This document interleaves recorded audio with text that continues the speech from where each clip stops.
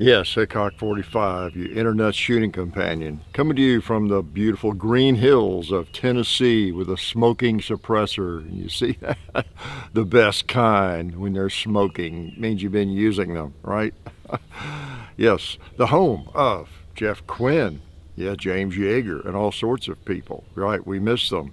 Glad you're here and enjoying the tick-infested woods with me, taking the risk to just endure whatever happens here, whatever I shoot, whatever I say. So glad to have you around this Sunday. I'm a little early this Sunday, going out of town. Actually, I'm back by the time you see me, right? So yeah, kind of weird, huh, to talk and think about it that way. So anyway, if the world came to an end and I didn't know it, you know, that's the reason, all right? I'll tell you about it next week, a little traveling. Even though I'm back today, but I can't tell you about it, you know. Can't do these on Sunday morning, duh, right? So today, as you're watching, it is the it's the 16th. Yeah, the year is 2023. The day is July the 16th. Yeah, I'm a year older this week. Do I look older? Do I seem older? Do I sound older? Do I seem just a bit more senile? Yeah, it'd be hard to tell, wouldn't it? Anyway, glad you're here. Glad I'm here. Got out one of the old Banish suppressors here from Silencer Central. I was in the mood to shoot a 1911. This one. I've been seeing it in the safe as I move things around. I needed to shoot that. At least I haven't had the threaded barrel in it for a while, so I did that. It's just fun. I can't hit as well at distance with it. And I don't know where I was shooting at the gong over there. I don't know where it was. It was going in the dirt, it kept sounding like. So I'll take a few more shots at that before we quit here. When you have a suppressor and your sights are not elevated, like my FN 545 and 510 and all that kind of thing, you know, it just makes it a different proposition. It's silly to try to shoot accurately generally at longer range. A lot of people don't do that with handguns anyway, but it makes it even more difficult without sights, right? But now up close here and everything, you know, you can hit something, and that's one reason I bought that FN 545. It's just nice to have a pistol with sights they're big, but I don't know, they don't seem to get in the way. It's a big old gun anyway, and you pop a suppressor on, and you see this, it doesn't change anything in terms of your shooting and hitting things other than what your ears hear, right? So here I am. Yeah, man. This is the Guardian, Dan Wesson, by the way, 45 ACP. Okay. You saw another firearm I had held up. We'll take a few shots with it as well. Yeah, this is a cool rig. It really is. So, man. What else? Well, let me go ahead and show you what else I have out here. This is a newish firearm. Why don't I just shoot it?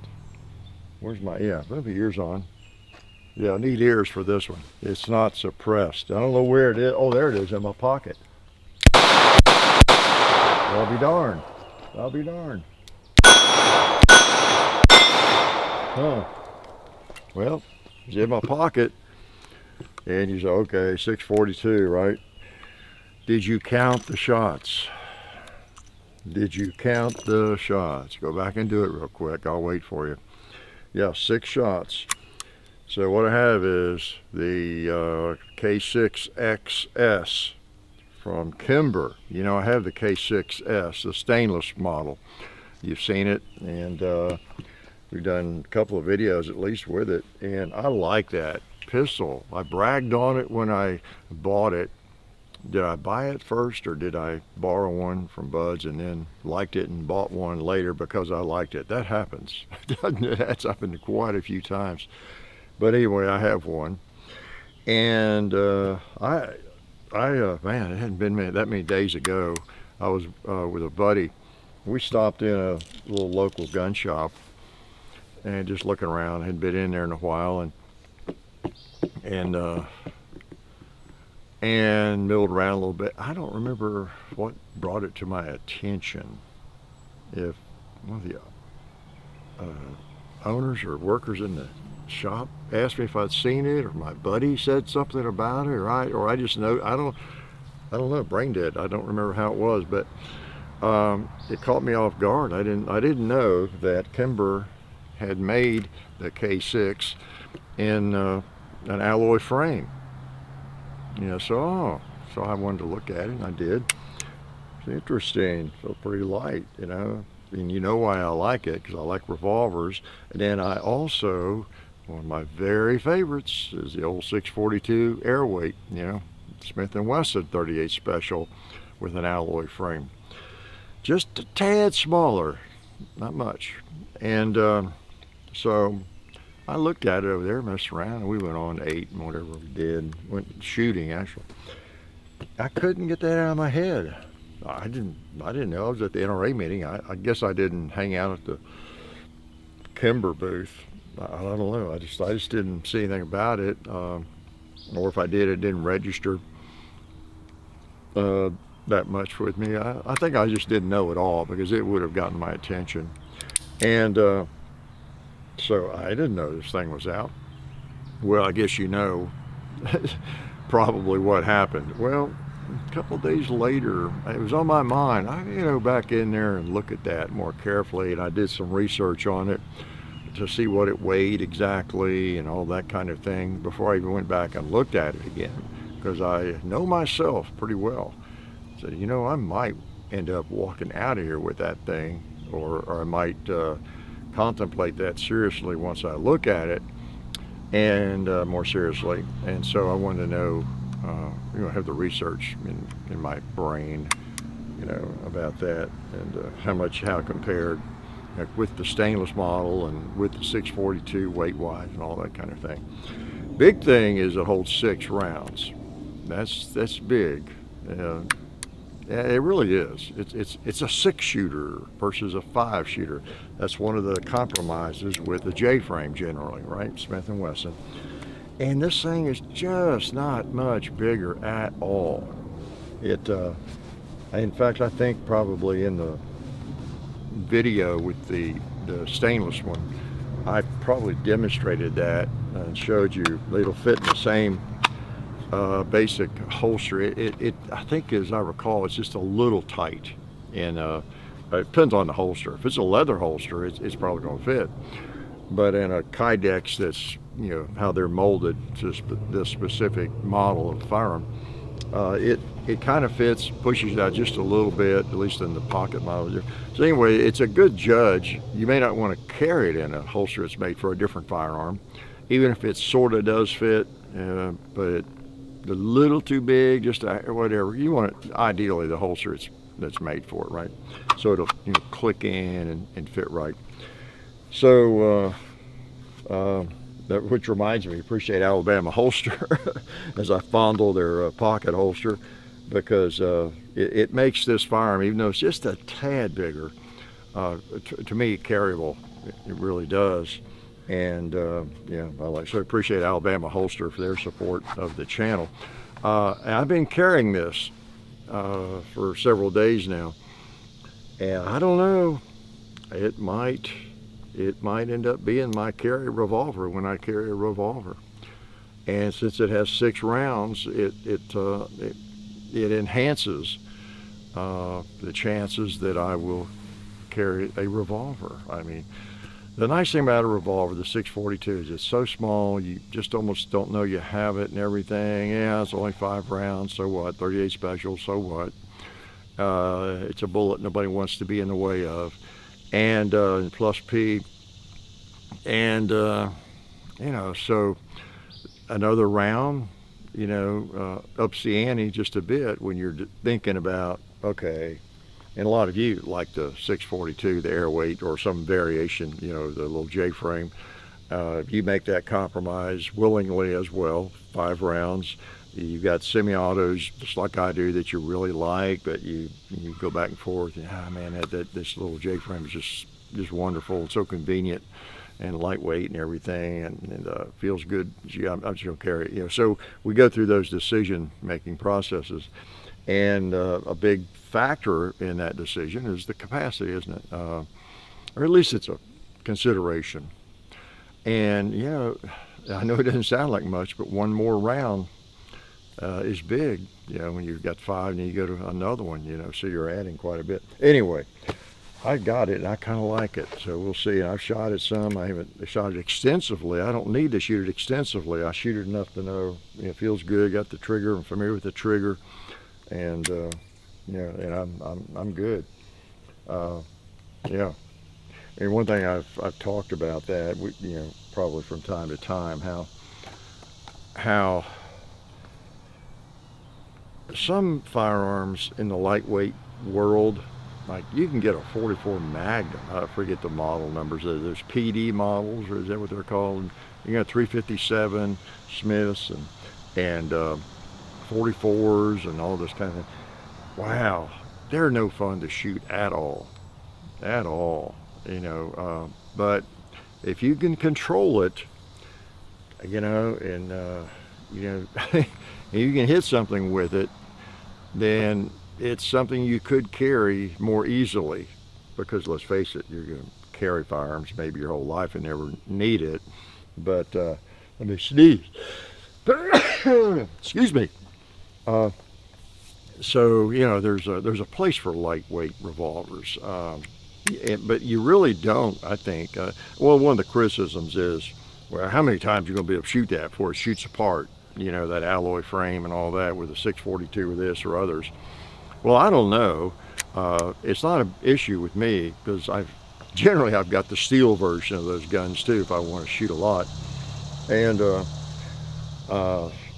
you just don't need to shoot them a whole lot. If you have shot a fair amount in your life, and you can pull up a lightweight gun like that, and you can hit okay with it, and you like the trigger, you get used to it, do some dry firing, get you some snap caps, do a lot of dry firing, and you're real comfortable with it, and you fired live ammo, the same ammo you're going to carry, and it goes right where you want it to go, and you don't have a big problem.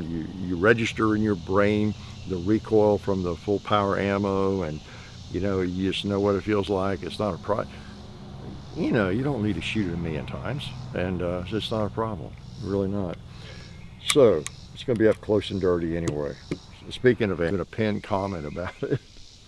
Like that Tucker video that's so busy. I think I mentioned last week. Right now, people, I can't find that video you're referring to. That interview that whole silly video is based on, about the shoulder thingy that goes up and all that, barrel shrouds. I pinned the link to it, and I've got it in the description. A lot of people don't think to look in a description, to see what's there for some reason. All right, shoot this Winchester. What is this? It's plus P. Yeah, 38 special plus P, 125 grain. All right. So I'm gonna put him back in the holster. And so this is something I would advise. And I don't know if I'm carrying that specific. I like that round. And that's kind of what I carry, a hollow point plus P, of course 38 special, whether it's federal or that or something else. So you wanna have whatever you're gonna carry, get you a couple boxes of that and just pull it out and make sure it shoots like you mean for it.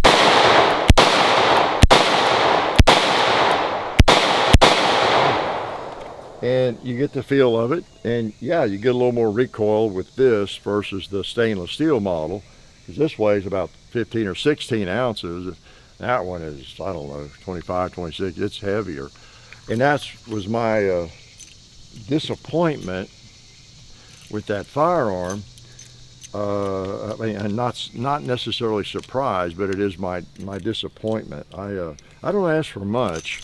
I just ask for a firearm about this size that I can carry around my pocket, that weighs 3 ounces, has no recoil, and holds 27 rounds in it. That's all I'm asking for, right? So again, you can't cheat physics. So I knew and know when I bought it, that K6, that's a kind of a chunk, but man, I like it. It holds 6 and it's almost J-frame size and everything. But that's the thing, almost, key word, right? You get home with something like that, you shoot it and you carry it a while, and yeah, this is a great gun. This is going to be my carry gun, my carry revolver or whatever, you know. And then you decide to go back to your 642 air weight for a day or something. And then, oh man, that feels so much better, and I can shoot it just as well. I give up 1 round, you know, and so you just don't carry the chunk, right? And people make fun of us all, you know, whenever we talk about the weight of a firearm. Well, what's 2 ounces or half a pound or 8 ounces is nothing. Well, yeah, it's not if you're doing bench presses, you know, or whatever. But if you're carrying a firearm in your pocket or on your belt even, you just notice it. And it just pulls on your belt and your pants. And if you've got one that weighs a lot less and you can shoot it just as well, guess what? It becomes highly desirable, okay? So that might help, talking about that more, again, hopefully helps some younger people or people just getting into firearms and getting excited about certain firearm that you just, this is gonna be my carry gun, well, I shoot it well, I love this thing, you know. I hate to disappoint you, but you'll go through the same process. Ask anybody who's been shooting and carrying for 10, 20 years, 30, 40, like me. It's just a natural progression. You tend to progress towards a lighter firearm. And part of it is you're tired of carrying a chunk, you know, that you don't need necessarily, you know. And the more practiced and experienced you get shooting, the more you realize that, and you don't even know it at first. Maybe that big Glock 19 or whatever it is, it's the only gun you seem to be able to hit anything with. Well, that makes a difference. You know, you need a firearm that's one you shoot, there's not too much recoil. You can hit with it, but you have trouble hitting with anything else. You just have not had that much experience with a handgun. So yeah, go for it. Whatever you shoot, you need to be able to shoot it. That's the important thing, right? That is the important thing. And but as your skill improves, increases, you'll start thinking a little bit differently. You really will. And you'll start looking for lighter guns that you can shoot well, if they're out there. It's not necessarily the holy grail. It doesn't have to be, you know, light as a feather, you know, or anything like that. But you know, oh no, that's right. I brought some 357 rounds over here. Here's the thing. Now this is 38 special, unlike the K6 that is 357 or 38. And you notice the cylinder again. Little learning moment for my not noticing on the box. A 357 round is longer and it generally will not chamber. And a 30, well, it'll go in just fine. It just doesn't go in quite far enough for the cylinder to close by design. So guess what? I'm not going to shoot any of those. I got some more 38s here. Yeah. So anyway, be that as it may. Can I shoot it again? I think I really like it. Now, one thing I had to do, I'll talk about that. I'm just putting it back in my pocket. In my house. Now, I label my a clue. If you're a gun nut like I am, and you have lots of holsters and guns and things, I'll tell you the Kydex especially. Well, even the leather ones. Yeah, a lot of them look alike, and just because of the nature of the way they're made, they usually don't imprint the model numbers, that kind of thing on them. I write it on there. I keep a silver magic marker, or whatever kind of, I would still call them magic markers. That was an old brand, I guess. What do you call them? Well, you know, a marker. And I'll just write on the back, somewhere where it doesn't rub.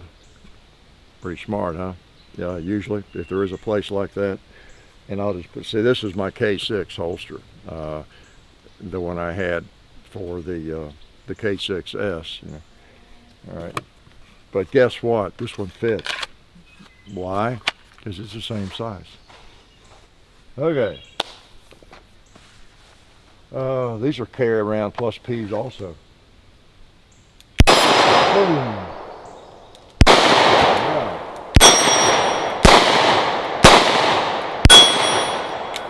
There you go. So, you know, that's all the accuracy you need. Yeah, maybe I'll sling one out there a little further before we go away today.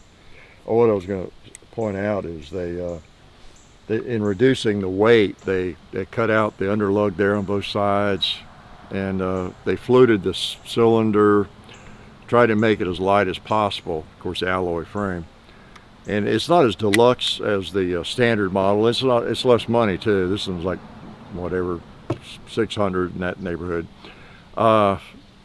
You don't have a dovetail front sight. You do have an orange dot. It's not a night sight and that kind of thing. So none of that matters to me. This is definitely a carry gun, pocket gun for me.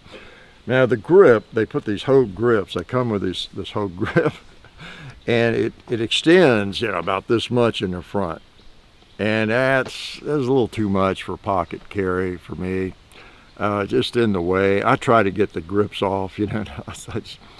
I said, oh man, I'm going to end up cutting these things off. I fought them for a little bit. I was going to put the grips, I think they're, who is it that's famous for the laser sight? Crimson Trace.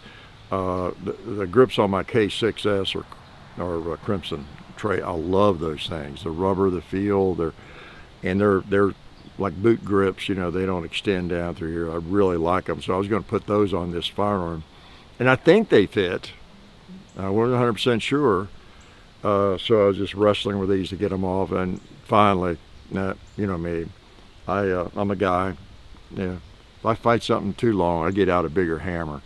So I just got out my pocket knife and just shaved off the bottom of them, and actually I like them. I like them like that. They feel good, just as good as the Crimson Trace. So may not look pretty on the bottom where I hacked them off, but I don't care. I've been known to do that. All right. So there you go. That's your lesson on the, again, that's the Kimber K6xs. Is that for extra small or lightweight? Okay. So also appreciate Ballistol, Wonder Juice, and Talon grips. Talon grips. We're so lucky. We're so lucky. And again, I appreciate Gun Fun Targets for making these paper targets and you know, redesign them whenever I want and all that kind of thing. You've probably seen their targets in the a lot of the indoor shooting ranges. They make all sorts of them, zombie targets, all that kind of thing. All right, let's shoot this thing. 45 ACP. 45 ACP is always fun, isn't it? I don't need my ears, do I? Let's shoot it into this thing. Let's shoot buds. I missed. There we go. Alabama holster. How about the SDI? Yeah, Silencer Central with their silencer. Boom, dead center. Yeah, figures, huh? Talon grips. Boom, and I'm empty. Sorry, Ballistol. I'll just shoot the can here. Yeah, it's fun. It's fun. And as I've said before, the decibels don't translate through the camera. You know, I figured that one out. even when I'm shooting steel, it tickles you, you know, because it's such a different sound. You hear the steel so much louder, and you don't hear the gunfire and all that. So it's for the shooter, it's interesting, very interesting when you put a suppressor on, whether you're shooting steel or wood or the dirt or paper or whatever. But I realize from the camera, because if I look at a video, it's just not as pronounced. It doesn't seem to reduce the sound as much, you know, when you're shooting steel. And it's not just the sound of the steel, there's just something about it, you know, when you're watching from home or wherever you're watching from, yeah. But when you're the shooter, it is still very dramatic. And those of you who've shot suppressed firearms know what I'm talking about, right? If anybody ever knows what I'm talking about. 230 grain slugs going out there. Let's see if I can hit the gong. I don't know what the problem was with that. Okay. I heard a little metal.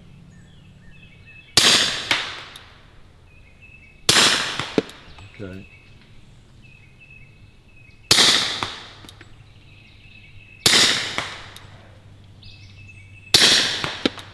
All right, I'm gonna shoot it in the dirt, nothing else.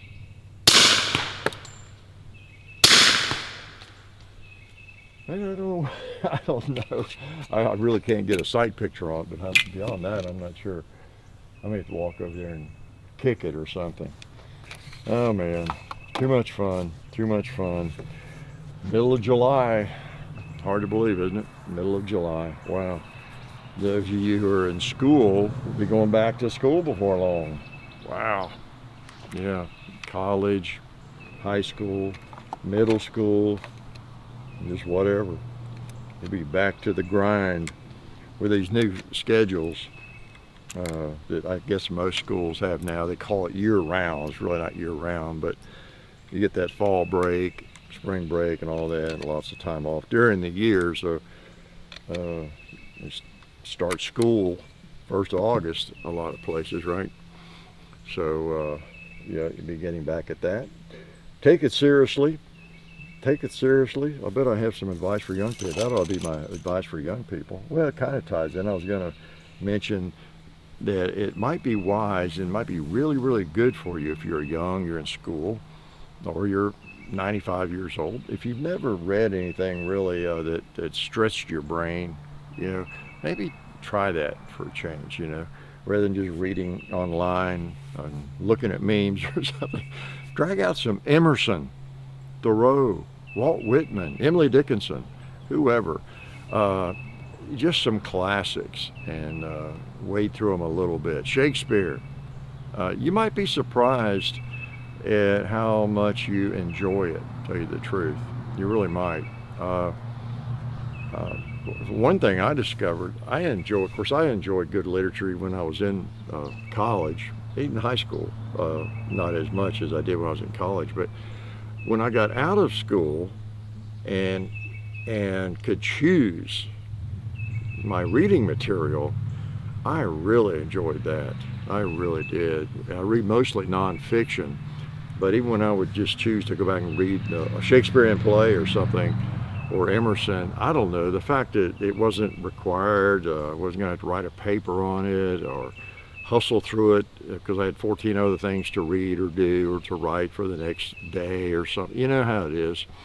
When you have time to do it on your own, it's just interesting. So that's, of course, not good advice if you're in school maybe, but if you get free time, pick out something that will stretch your mind a little bit, really. That's something that might just be missing these days, you know, critical thinking skills, just reading, you know, that's a crazy thing.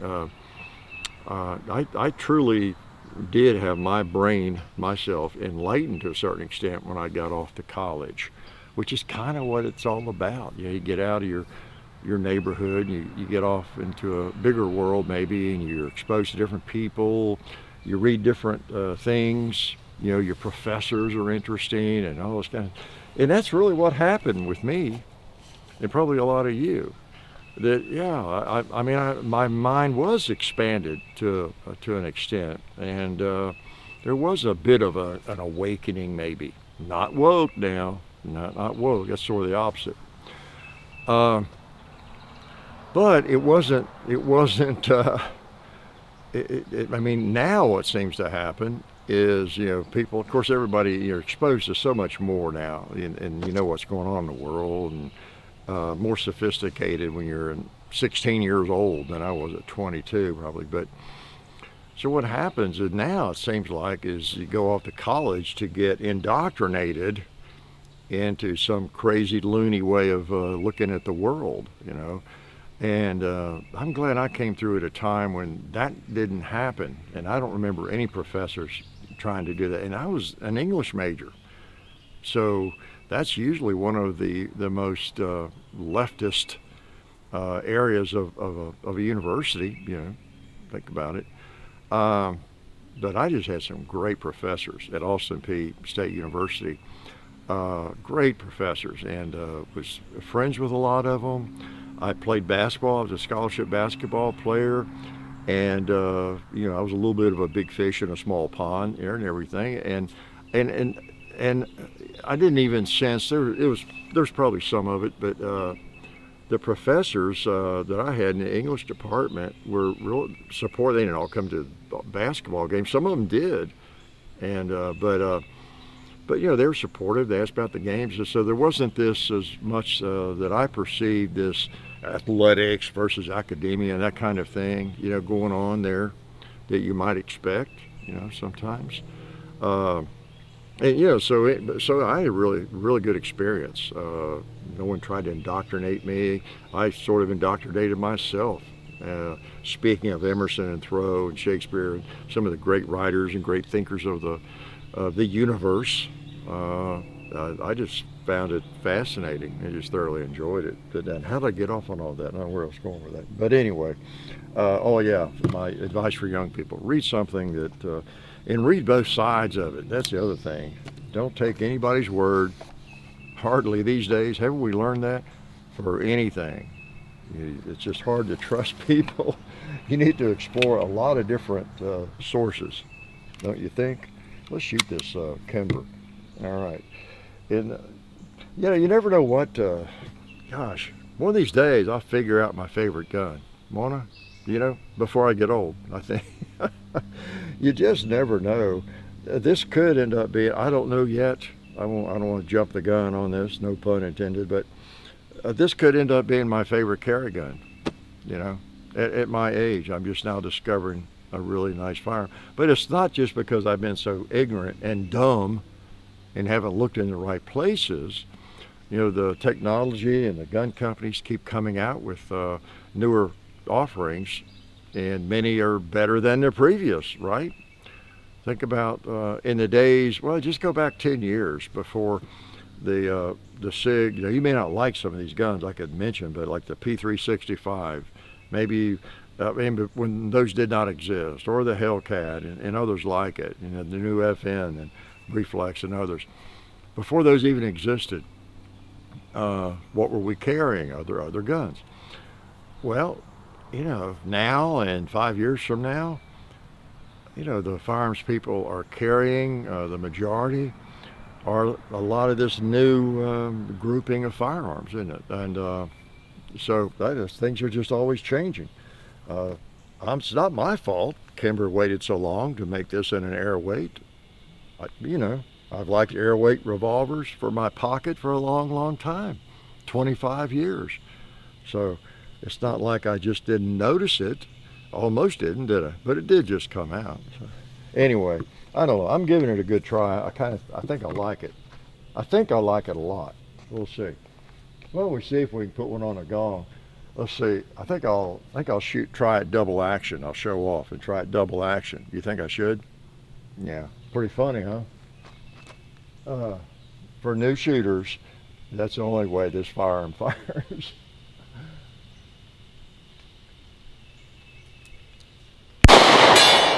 There we go. Well, look at that, Mr. Guardian, Dan Wesson. Let's try it again.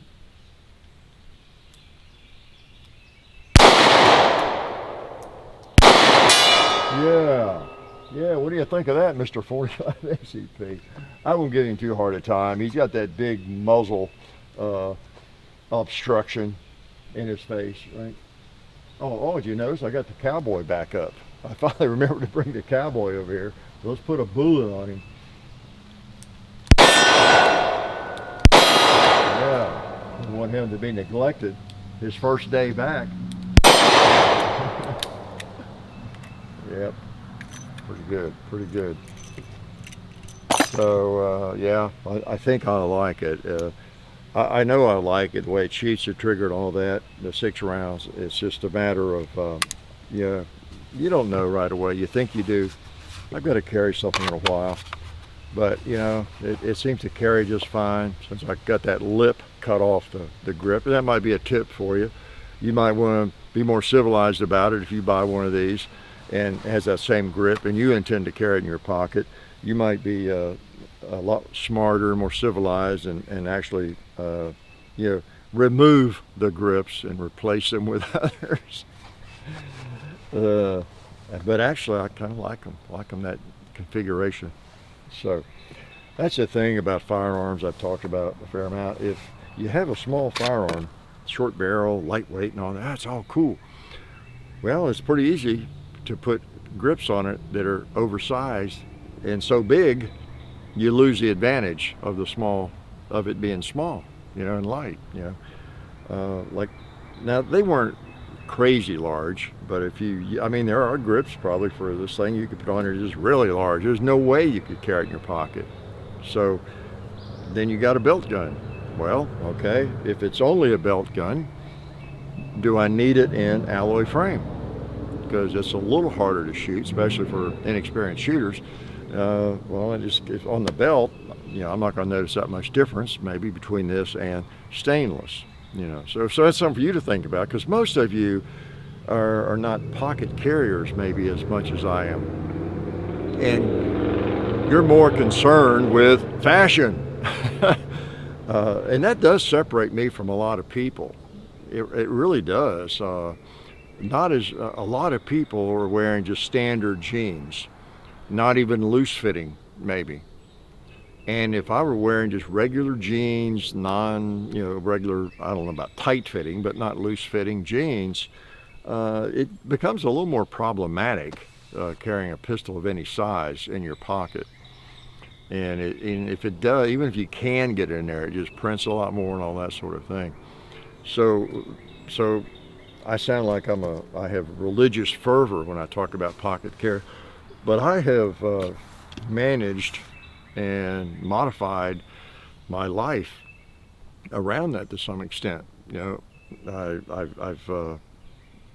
I used to wear loose-fitting blue jeans. Then I discovered through the cargo, these are Duluth, that the cargos had pretty nice pockets. And so I even increased the size of the pockets. I take them to a tailor, I've talked about it before, and I had about that much on them, square them up a little bit. I do the same and then I discovered the long pants. They have long pants, the same exact pants. Pockets are exactly the same. They're just longer pants, they're legs. And so you notice in the last few years, I'm always wearing the same khaki pants, either the cargo shorts or those long pants. So everything's the same. They will handle, my gosh, I could carry a Glock 19 pocket if I wanted to. I'm talking about in the slash pocket.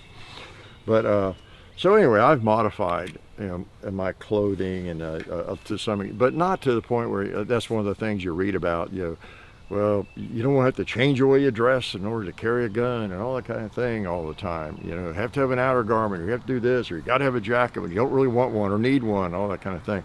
And that does become, you know, problematic. So I am a bit of a scientist, right? I put some thought into things like that. I don't want to do that. I used to wear a vest even in hot, humid days, and even a vest, it just gets hot and heavier and sweaty and all that, you know. And but I already was sold on cargo pants. That's not hard to get sold on, is it? Many of you wear good cargo pants, right?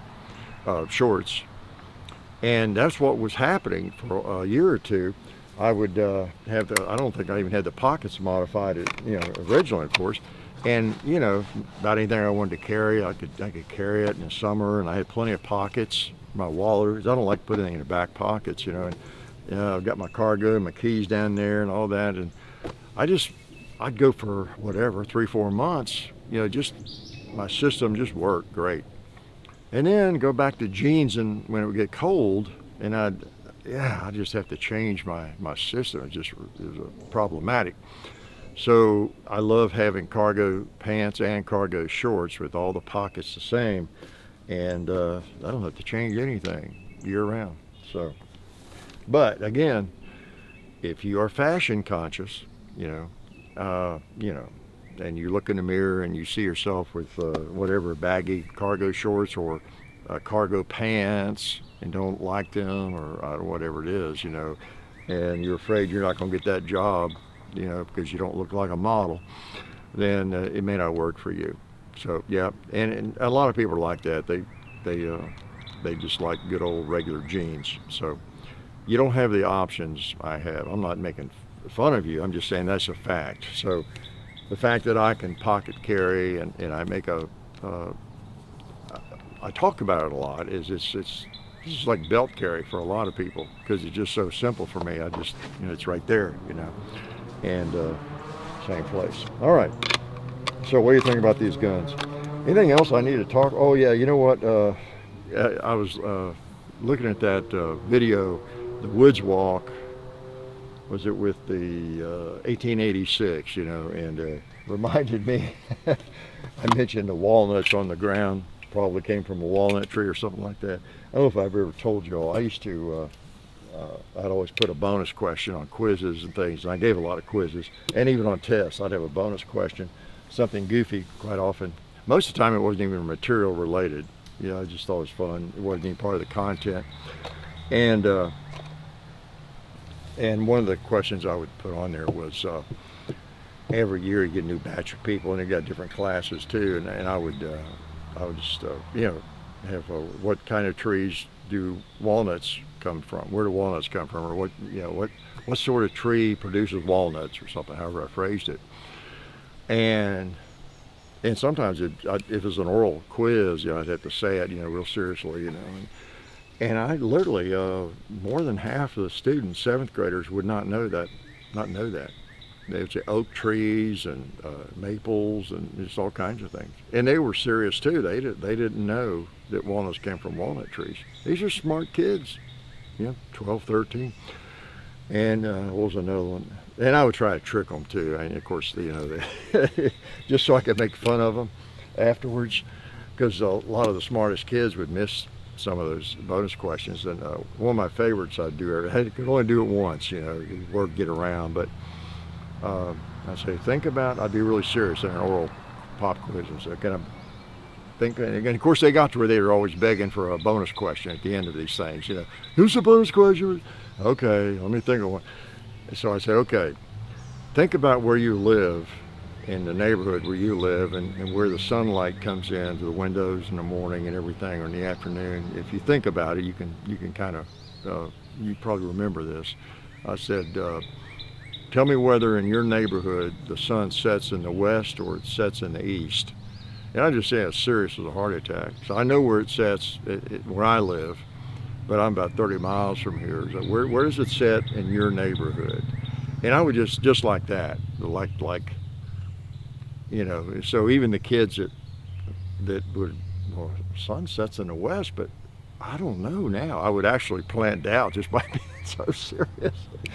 And a lot of them would miss it. It was so funny. And it'd be some of the brilliant kids sometimes.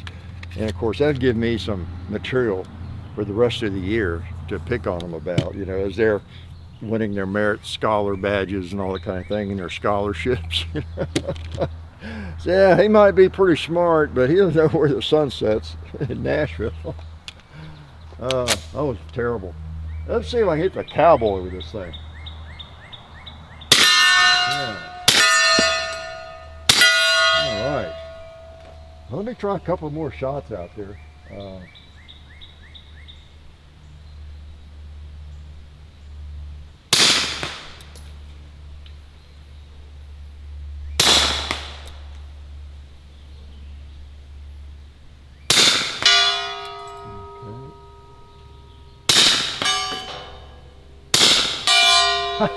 Okay. All right, that one hit it square. A couple of those sort of bounced into it. I feel better though. I got a turn 30 grain slug on the gong. So anyway, anything else you want to know about? I don't know. Nothing that can't wait till next week, right? So anyway, my little lesson on firearms. A lot of firearms talk, a lot of missing today. So. And I did bring up a lot of things that affect you as a gun buyer and that kind of thing. Just from my experience, things I've learned, things that are important to me, things that I think are valuable pieces of information maybe about firearms like this. Don't be afraid of them because they are alloy. If you're looking for a firearm to go shoot thousands of rounds through, you know, why pick an alloy firearm? It wouldn't be that much fun, you know. And you know, it shoots fine. You don't need to shoot it 1,000 times. Now, provided you've got skill in shooting a revolver, a double action revolver, like I say, maybe one like it, maybe the heavy version, you know, and you've shot enough to feel comfortable with it. Or if you got the funds, buy 2 of them. If you just feel like I'm not going to carry that unless I can put 500 rounds through it once a month or something, well, get you 2 of them, you know. I don't know, wear the other one out. You can let us know, do a test, 1,000 round test, let us know how it's doing, you know, after you get up to 10,000 rounds through this alloy frame firearm. I don't know, but you generally don't have to shoot it that much. Okay, it seems tight, I don't know, kind of like it, Isn't that funny? A firearm I didn't, 2 weeks ago, week and a half ago, I did not know existed. And it might be a favorite carry gun now. So I'll clean it and put it back in my pocket. Pretty cool, huh? So many guns, so little time. That's the way it goes. And the old 1911 still hard to beat. The Banish 45 tames it quite a bit. Feels cool. Feels cool. You would probably enjoy a suppressor, you know. I mean, it may not be something where you need one for every firearm or every chambering, every caliber, but they are, they're just interesting. They really are. So, and it's like they're, I guess most of them are, I don't know, the Silencer Central, the Banish line, they're titanium. So even though you got this big thing on your gun, and of course this has 2 compartments, I could take that extension off of it and it'd be a little shorter, but they're not heavy as they look. I know they look like, wow, you got that big chunk of metal. It's like having another firearm hanging on the end, but they are very, for those who don't know, titanium is light. Okay, so you don't really, you know, feel that weight. It's just the size. Makes it tough to pocket carry, I will admit that, but I haven't tried it. I'm losing my voice. So I will see you all next week, and we'll be cranking on towards the end of July. Hard to believe how fast time flies. It really is. And really appreciate y'all tuning in. Remember what I said, that Tucker Carlson video is evidence, you know, that you're just not getting alerted, generally speaking, you know, on videos. So hopefully you get back to the channel and keep up with whatever stupidity we're posting, okay? I'd hate for you to miss it because it's an excellent opportunity to lower your IQ. Yeah, it really is. So y'all be good, take care, really appreciate you, and I run into you every week here and there and around, and it's always good to run into you. Again, don't hesitate to speak, and I'll see you next week. Life is good.